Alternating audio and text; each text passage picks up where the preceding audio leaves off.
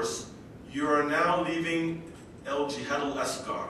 You're leaving the lesser jihad for al-jihad al-akbar, the greater jihad.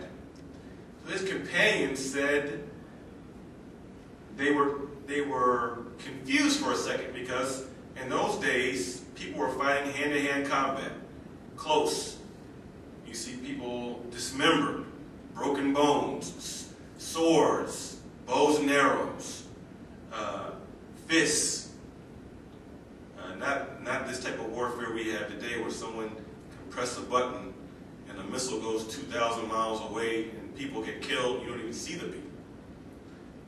This type of warfare back then. So they were wondering, and they asked the Prophet Muhammad, Mal Jihad al-Akbar. What is the greatest jihad? What's greater than this? Muhammad the Prophet said, Jihad al-Nafs. It is the jihad within inside of yourself. It's the jihad within inside of yourself against sin and corruption. This is the greatest jihad. And this is the jihad that we Muslims are supposed to be involved in every single day to improve ourselves and to resist those things that would lead us to having immoral and unethical behaviors. Striving against sin and corruption. This is the greatest jihad according to the teachings of Islam. So jihad does not mean holy war.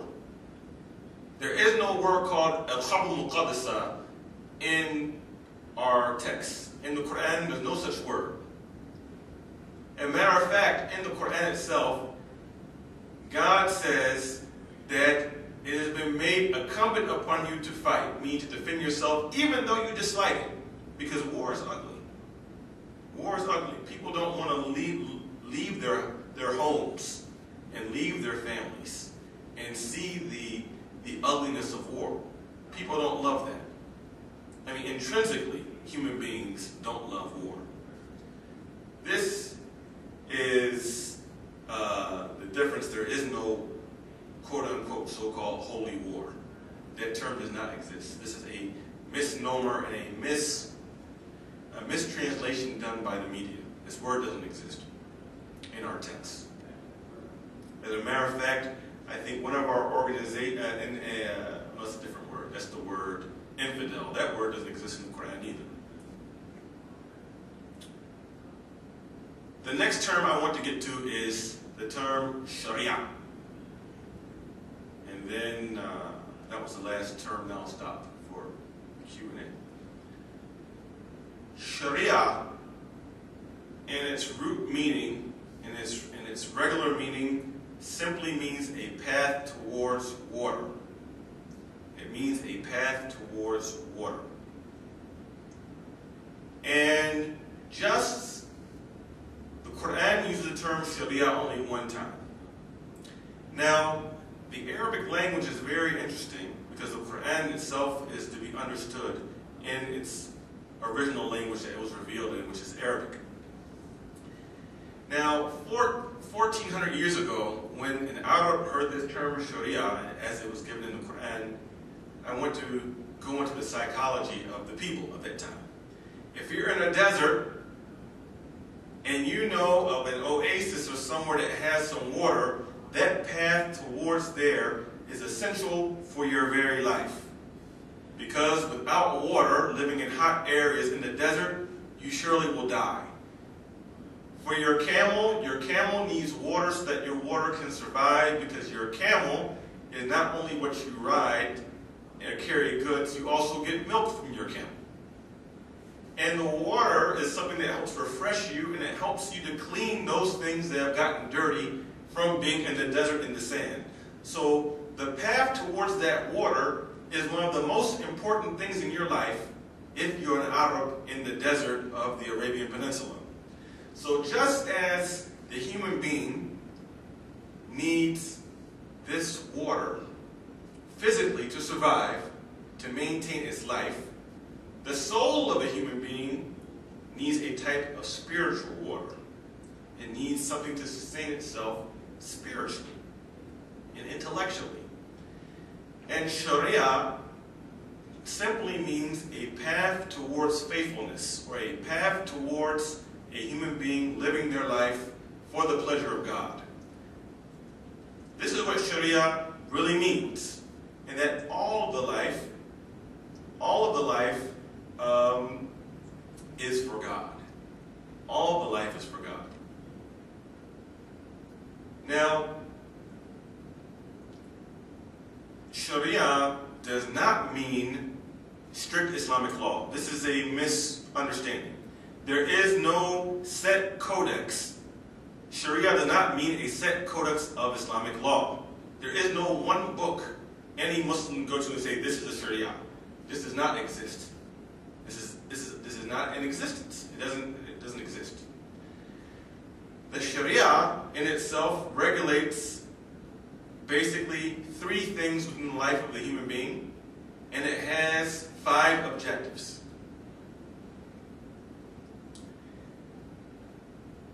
The 3 parts it regulates are, first, those things relating to worship that are between the human being and the Creator solely, like praying, or how someone prays, or fasting, and when one fasts.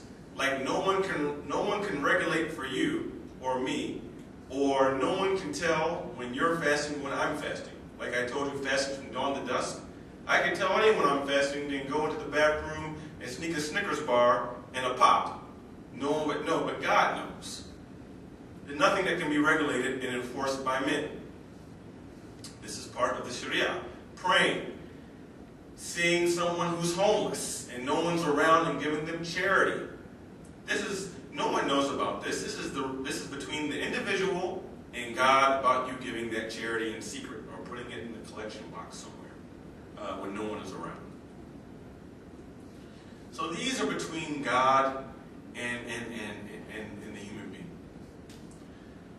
Then there are certain laws or guidance regarding social transactions. So called mu'amalat in Arabic. I'm saying this for the benefit of my Iraqi friend right there. Social transactions. What type of social transactions and social interactions can we have and that we don't have? Some of those have implications that can be regulated in a governmental system, and some of them can't. For instance, compound interest, called riba in the Arabic language, is prohibited for Muslims. We're not supposed to charge people compound interest, nor are we supposed to take compound interest. This is forbidden in Islam. Now, if it's legal in the society or someone wants to charge someone compound interest, there's no way to stop it, but it's something between the person. God knows whether you charge someone like a loan shark and charge them 50%, you gave them $100, and on payday, they have to come back and give you $150. These things are things between the individual and God, but there are other things that have social implications that have to be regulated regarding commerce. The last 3 of these things are judgments and punishments that we believe that, though the Quran gives very few, we believe that in society there must be a judicial system, because without governance and without a judiciary, there is anarchy and injustice. Societies have to have a means of people being able to voice grievances in a legal process, and for there to be judgments and awards if someone has had their property rights violated, or if someone commits criminal acts. There has to be some type of punishment for criminality, or else there will be total anarchy in society. And all civil societies believe in the rule of law and order. Now, these are the basics of Sharia. Now, as I mentioned, Sharia is not a set codex of law. But in Islam, we have different schools of thought of what's called fiqh. Fiqh means jurisprudence. Fiqh means jurisprudence in Islam. And amongst the Sunnis, there are 4 different schools of jurisprudence. Amongst the